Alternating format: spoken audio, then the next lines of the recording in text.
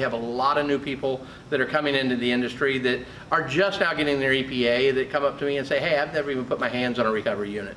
So what I want to take you through today is a session on how to do a refrigerant recovery process and the steps you need to ensure so that you're successful in doing it, and not only that, protecting the integrity of the refrigerant that you're pulling out. We all know the prices have gotten very expensive, so anything we can do to save the refrigerant that we're taking out of a system and reuse it in other systems, not only the one that you're working on you can put it back into, but you can put it back into other systems as long as that systems are owned by the same owner. And in most cases, all of our apartment communities that we're at one ownership, we can transfer that from unit to unit as long as it's on that specific property. So what I want to take you through is just hooking it up, getting it done. We're going to recover the refrigerant out of this unit that we use for demonstration purposes, that our brother's unit. The first thing you want to do is have your gauge manifold, and you've got your color-coded hoses. Blue, yellow, and red. Blue typically glows on the low side line. The way I remembered it when I was younger and starting out, blue hose, big line. So we're going to put the blue hose on the big line. And all your hoses now, and for recovery equipment as well, all have to have some sort of low loss fitting. And these happen to be built into them. These are manual low loss fittings where I actually have to turn the valve on and off manually.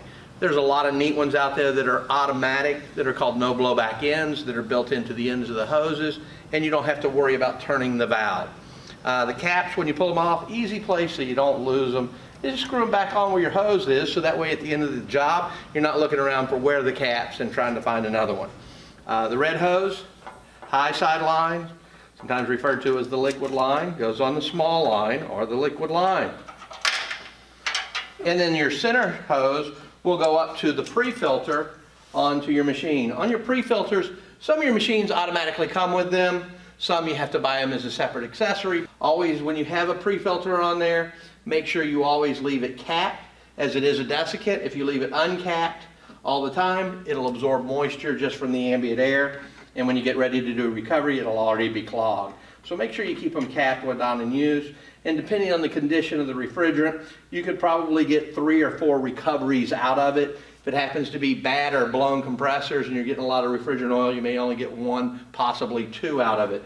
So you'll be able to tell, because your recovery process will slow down very slowly, and a lot of times it's because of the inlet on the pre-filter. So once I have all my hoses hooked up to the unit itself, then I want to have it hooked up to the pre-filter. I need one exiting the filter, and I'm going to hook this one up coming out and going to my recovery cylinder. And I'm going to put it in on the liquid line.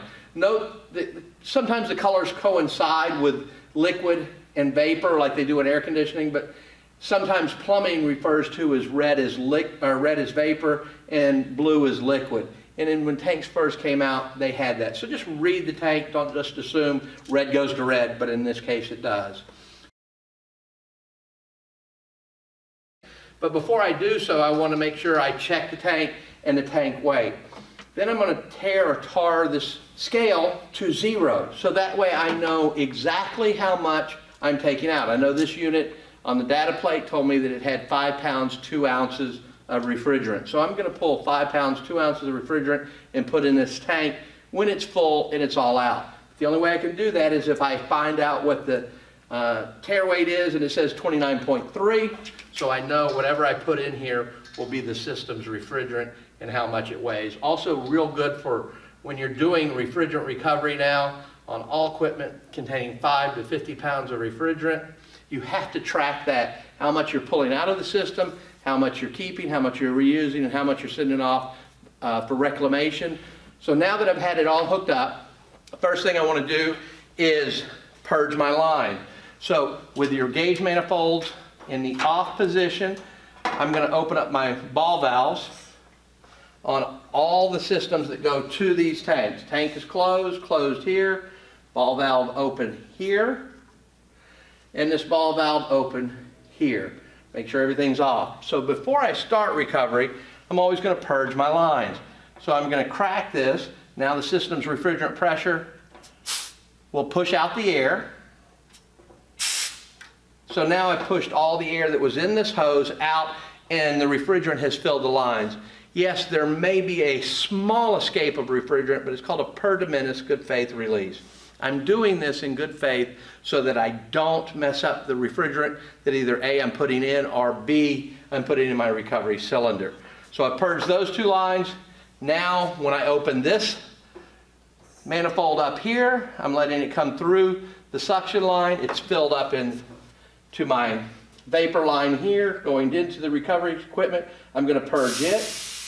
So I've gotten it out. So now I'm going to open this. It's going to let the refrigerant go through here. The outlet is still closed, so I'm going to open the outlet here and open the tank here. And now I can purge this line from here to here.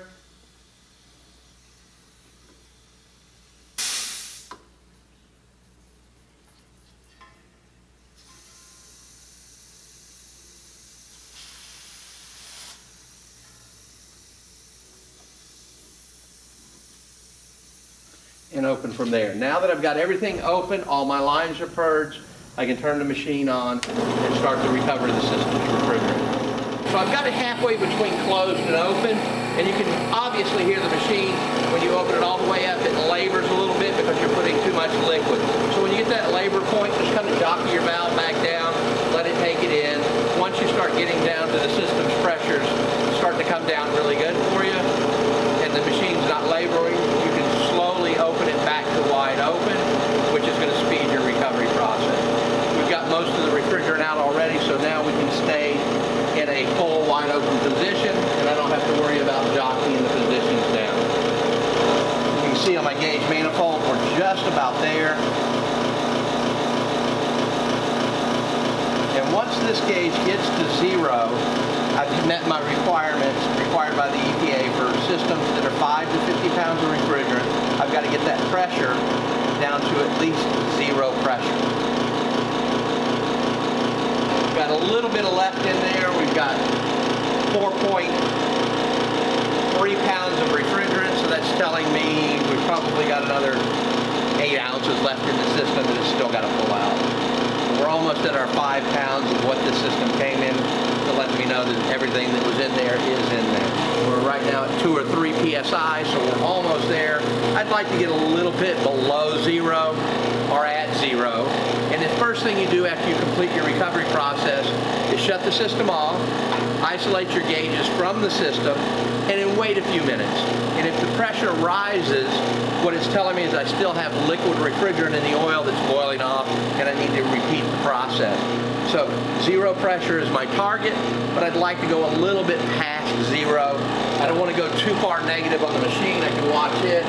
It's telling me I'm at a negative 1 or 2 vacuum HG on the recovery unit, and I am at probably 0.5 vacuum right at 0, maybe a hair below, and they could be slightly out of calibration. So for all intents and purposes, I'm done with this vacuum.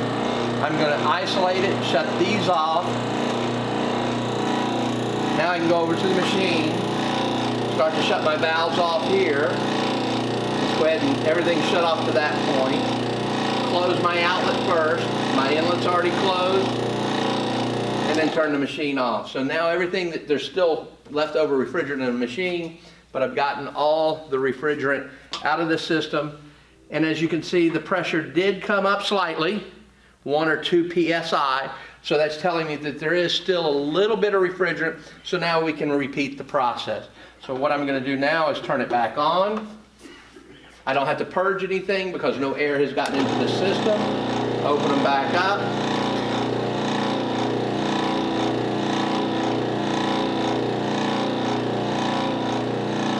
And bring this gauge back down again.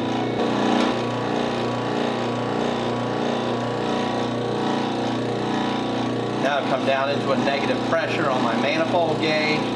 Shut it off again. Follow the hoses back up. Turn off each one of yours in that same process that you hooked it up. Close. Close. Close. close,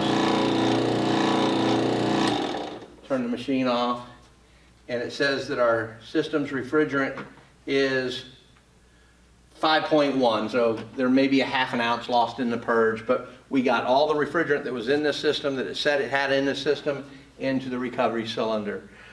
This is going to be the basic setup for doing any of your refrigerant recovery. The process can be a little bit intimidating with all the knobs that you have to turn on, but I guess the biggest emphasis I want to make is make sure you purge the lines. Take care of the refrigerant and the integrity of the refrigerant that you're taking out of this system, so if we can do the repair, we can reuse that same refrigerant back into the system without testing or doing anything with it. I can turn this jug back on once I get it charged and repaired, and I can put that Freon right back in the system. And there's no need for me to really add a whole lot to it, because I took what I took out, I put back in, which was the charge that it called for from the factory. In closing, just want to hit the key topics here. We've got limits on the tank. We want to make sure that we do weigh the tank and it hasn't exceeded the tank limits. The tank limits should never exceed 80% of the holding weight. So on a 50-pound cylinder, the tank limit is 40 pounds. Less 2 pounds for safety and expansion for the tank. Never allow the tank to get over 120 degrees. Could cause an explosion if allowed to stay there and handled improperly. Make sure it's in with hydrostatic dates. There should be a date stamped on there, and it has to be date stamped and re-hydro tested every 5 years. If the tank does not appear secure, shows signs of rust, or it's pretty beat up, reduce to 0 pressure, discard or re-scrap and recycle the metal. The biggest thing here is we want to handle the refrigerant properly. If we make sure that we purge the lines, that we're handling it correctly, we can probably reuse most of the refrigerant that we recover, especially putting it back into the same unit or into a different unit, as long as that unit's owned by the same owner. And by all means, never ever is it okay to mix refrigerants. Do not mix refrigerants of any kind in any pieces in any ways. I do understand and hear stories about it all the time that guys are taking some of these so-called drop-ins and putting them in on top of R22. This is never okay, because you never know what the mixture is. Did you do 80-20, 20-80, 50-50, 60-40? You don't know, and at some point you could have a volatile reaction. And at that point, the refrigerant is impossible to reclaim, to even bring back up to new or virgin product specifications, and must be destroyed, usually at a typical higher price than having it reclaimed and sent back to you at a lot lower price. Recover and reclaim and recycle, although they sound similar, they are quite different. Recovery is to take it out of the system in any condition without testing or doing anything to it.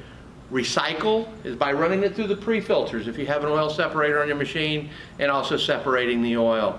Reclaim is something that has to be done by chemical analysis and cannot be done on site, is where you actually take your tank when it's full and it's met its capacity and send it off for reclamation so that it can be brought up to new or original virgin product specifications. Just because you're EPA certified and you're just now getting your license, have somebody run you through the recovery process, that you feel comfortable that no matter who asks you, that you can run them through this recovery process using the recovery equipment that you have on site. Thanks for watching, and as always, we're here for you at Chadwell Supply. Thanks.